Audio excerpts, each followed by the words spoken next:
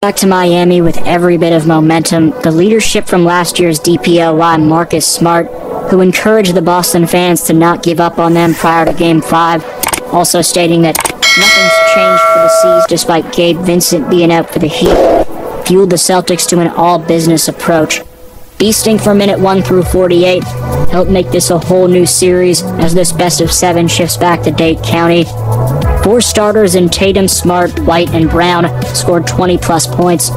Stay tuned to see my take on the Boston players that have and continue to be unsung heroes, whether or not they can make history by doing what 152 teams before them have failed to, and the full basis behind how they've exacted partial revenge over the last 2 games.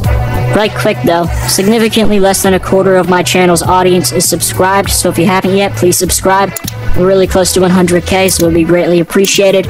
Also hit thumbs up for the YouTube algorithm. It really helps with the growth and ultimately production of these videos. Lastly, follow @DFlowHoops on Instagram and Twitter for NBA edits. I also post channel updates on there, so you always know when I post. Appreciate you. Joe Mazzulla's record as a head coach in elimination games improved to an undefeated 4-0. Derek White was the hero offensively, specifically in the first half, but really all game. D. White was cooking like he's been for essentially this entire playoff run. Man dropped the team-high 24 points, knocking down 6 deep-range bombs. Coming into Game 5, Derek was averaging 12.6 points on a shooting split of 50-45-95, and was the first player in NBA history with 200-plus points on a 50-45-95% split during a playoff run. It's the offensive prowess from D. White, and additionally the defensive impulsiveness from Robert Williams that can often go overlooked amidst this stacked Boston squad. Time Lord's been a heavily undermentioned player in my 2 recent Celtic videos, but despite the fact that he's been moved to a bench role ever since Game 6 of the East semis, man hasn't complained one bit and stepped up when he's needed to, being the elite anchor that he's always been. Tatum was taking it to the hoop like Giannis early on, and I'm not sure why we don't see more of that type of aggressiveness going downhill from the man every game. He's almost like the version of a Antetokounmpo that settles for too many jumpers.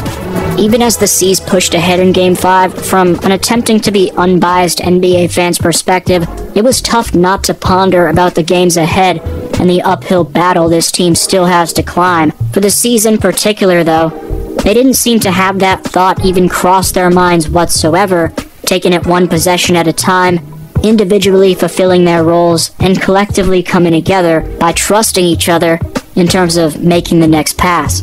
However, winning on the road and then flying back to Boston for a potential Game 6 to beat a Heat team that was rolling through an Eastern Conference as underdogs prior to these last 2 Celtic wins in what would have to be 4 straight games will be a near impossible task. That said, as mentioned by Tatum and I in my last Boston upload prior to Game 5, if they can legitimately focus in with every bit of brain power to definitively take it 1 game at a time in the truest sense of the cliche, they have a great chance of getting back into this series.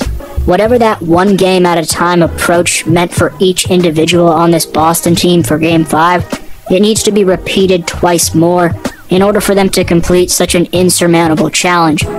Boston's top teachers, all on the sidelines with the coaching staff, the players out of the rotation, and between the 4 lines, need to use said individual approaches to come together collectively as one. Jalen was knocking down contested deep-range bombs with that sweet follow-through of his. Smart was providing typically elite on-ball pressure, stripping the Heat with beastly steals. Grant Will was staying with slashers on the perimeter, funneling them to the hoop, then blocking their shots. Horford was both knocking down threes and crashing the glass like a menace, and when the Celtics did get a tad bit lazy and lost the slightest bit of focus, Joe Mazzulla was quick to stop the action with timely TOs. Additionally, Robert Williams changed the personality of this one with a blocked 3-point shot on Jimmy Butler. Jaylen Brown's defense continued to be stellar. The way Mazzulla switched up different looks on Jimmy has gone really overlooked. One time down the court, it's White guarding him. Then he's getting Horford or Rob Will switched onto him. Another possession, he'll have Tatum on him. Then Smart will get the assignment. The scariest part about Boston's defense on Butler was that They didn't even have Jaylen Brown guarding him too often, who's shown to be the most challenging one-on-one defender for Butler to score on. That means having JB as the safety, scoping out passes while Smart defends the ball handler, or White does, has been so beneficial for this Boston defense that Mazzulla won't decide to put Brown on Butler too much in order to keep him in that safety role, unless Butler's going off and they really need him to. Earlier in the series, we saw Adebayo have his way with Tatum in terms of scoring on him. I thought Jason was playing much better defense on Bam in this game.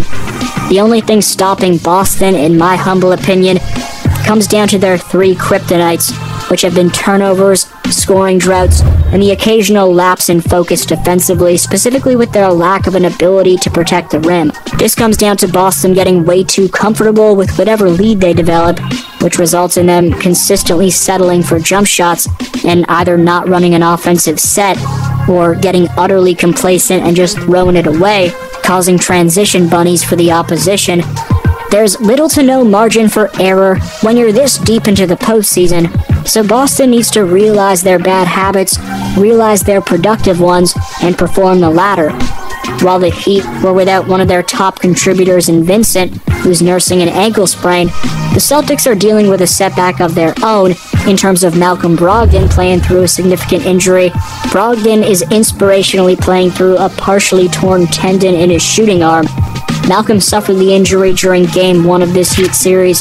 As Shaq mentioned, without Gabe Vincent, you would have thought Bam Adebayo would have stepped up in a game of this magnitude, but that wasn't the case, as Adebayo really struggled. How bad do you want it? Not merely from the having won 2 in a row Boston Celtics perspective, but Miami's is going to determine each squad's fate, with how elite both teams are in these heated East Finals.